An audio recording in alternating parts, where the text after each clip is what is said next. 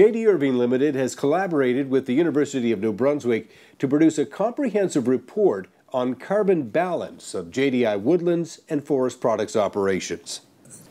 JDI Research and Development Manager Greg Adams says the collaboration with UNB was a great experience. The people that were involved in the project, Dr. David McLean was overseeing the project. The work was conducted by postdoctoral fellow Dr. Chris Henniger, and graduate student Ryan Cameron. And these guys worked very, very closely with a number of our staff to really understand the process and how that fits into the whole carbon modeling exercise. A peer-reviewed study about the carbon balance at JDI Woodlands and Forest Products operations has been published in the May edition of the Journal of Forestry, the most widely circulated scholarly forestry journal in the world.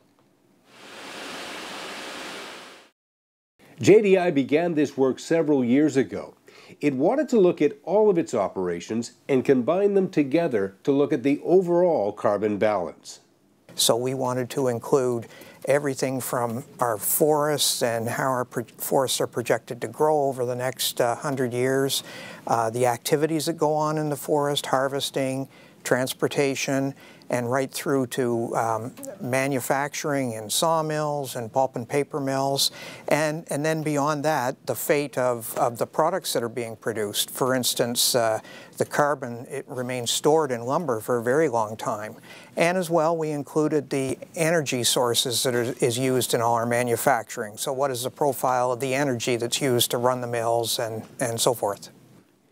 Dr. Chris Henniger says the JDI approach is unique in understanding forest carbon dynamics.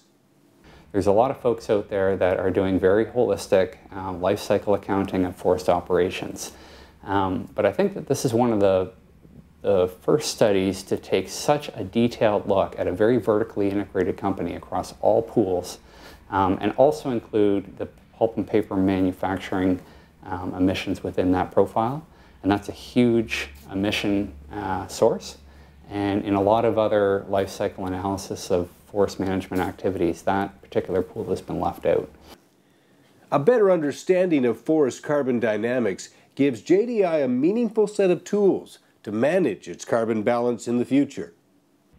It's a very complex web of interrelated things that need to come together in order to come to some kind of meaningful decision about how best to manage our forests. And that was the overriding goal of this project, was to be able to do that. So we've learned that using the best accounting that we can come up with all our processes, that we will be, on average, sinking about over 1 million tons of carbon dioxide equivalents for the next 50 years, and that's including everything from forest growth through our manufacturing and products produced.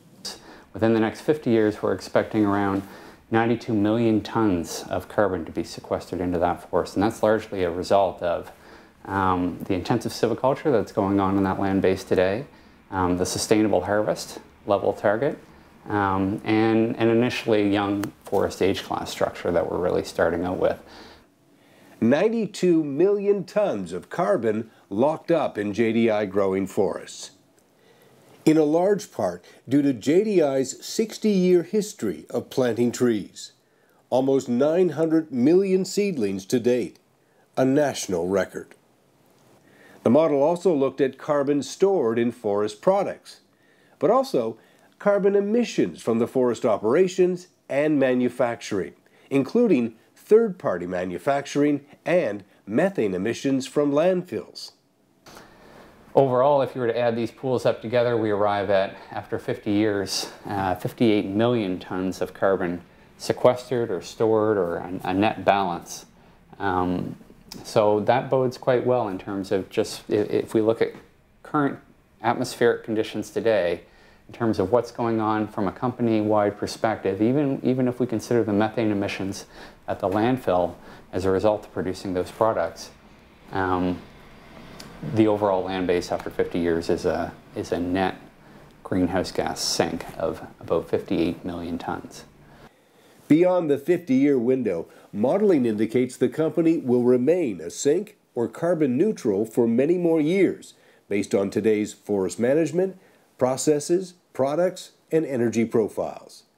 JDI is committed to continuous improvement across all operations, including environmental performance, which will result in further benefits from the standpoint of reducing net greenhouse gas emissions. JDI plans out its sustainable forest management for 100 years. So JDI planners will use the carbon model developed by Dr. Henniger's postdoctoral work, as well as the work by Ryan Cameron's master's thesis.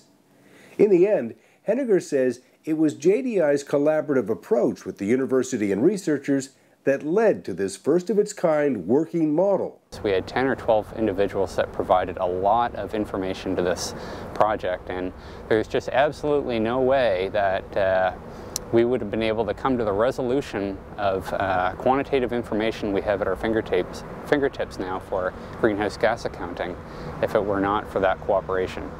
And personally, I've learned a lot from the experience in the sense that I'm a forester and a forest manager. That's my expertise, and I learned a lot about manufacturing, so in-depth understanding of exactly all the wood flows throughout all of JDI's operations, and that's provided me with experience that I'm going to take throughout my career, so that's been great.